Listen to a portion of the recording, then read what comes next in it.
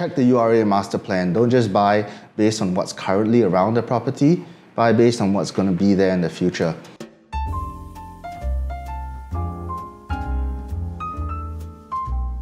Hi, I'm J Ong from Stacked Homes. Today we're going to be talking about how to use the URA Master Plan when you're comparing your properties.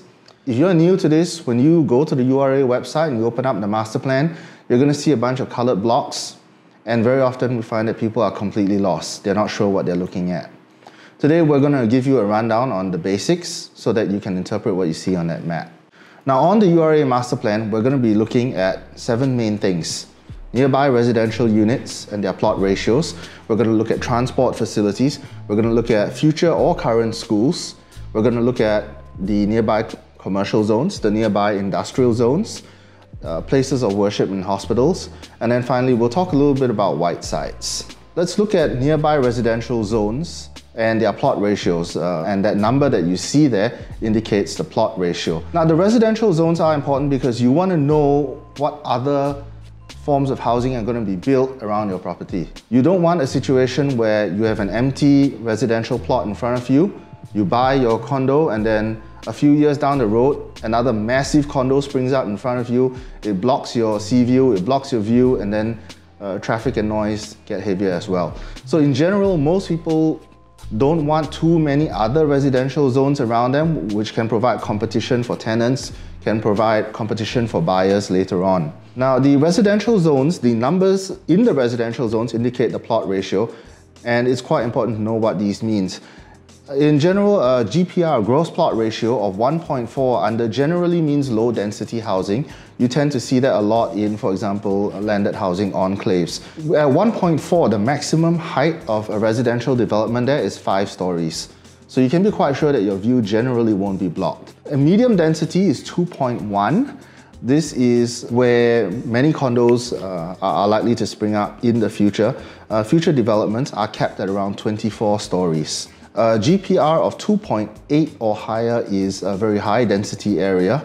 The housing can go all the way up to 36 stories.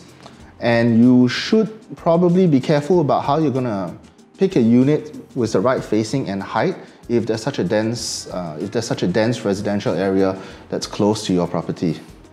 Second, let's look at transport nodes or transport facilities. These are highlighted in grey. Now it gets a little bit tricky. MRT stations can be hard to spot on the URA Master Plan. Some of them disappear into the blue commercial zones, such as when they are integrated into a shopping mall or some other integrated development. So because of this, we generally suggest you cross-reference it with the Land Transport Authority or LTA website. Of course, having an MRT station nearby is always great. Most people look forward to that. But if your unit is too close to the MRT station or directly facing the MRT station, you may get a bit of noise pollution. An under construction MRT station is a good thing. You may be getting a good deal in that improves your rentability and saleability later, but bear in mind the developer has probably already priced that into the unit that you're buying. The third thing to look for is current or future schools. For those of you who have children, you probably already know primary school registration, being able to get into the school of your choice.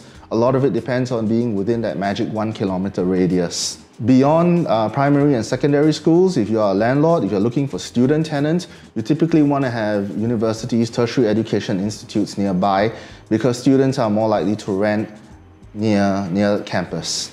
Ideally, you want to try to find a place with multiple schools within a 1 kilometer radius.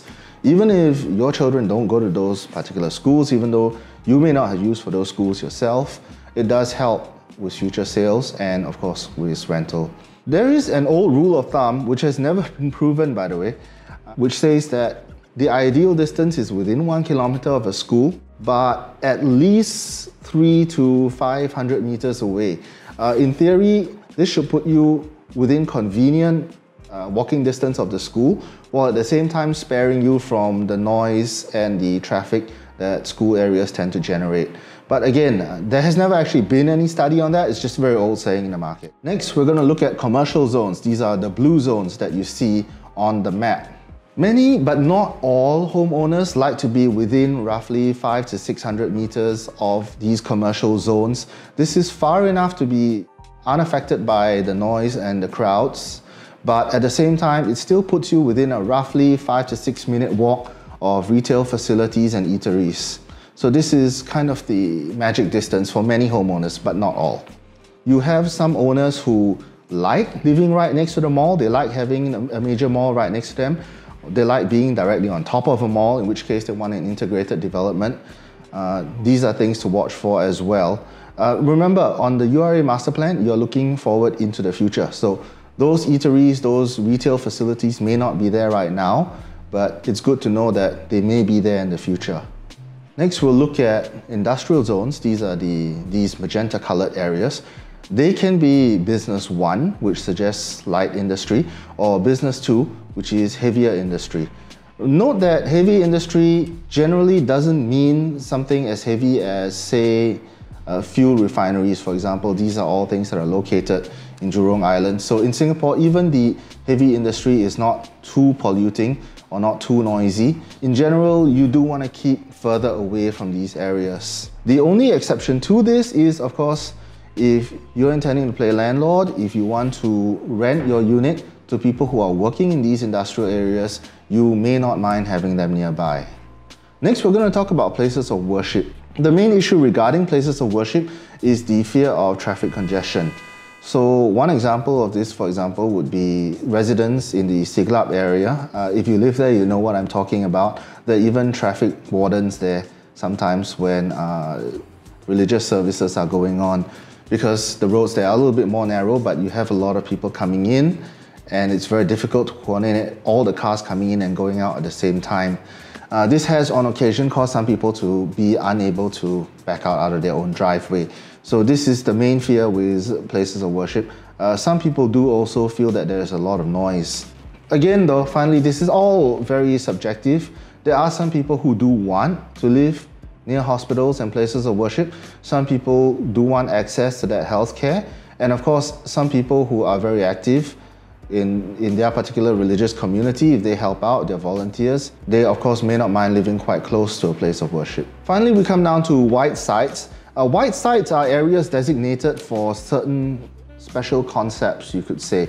So an example would be the 100-hectare site in the Woodlands area, which was designated for the Woodlands Regional Centre. Now, the URA selects the developer for these white sites based on the different concepts that the developers come up with and how well that agrees with URA's vision.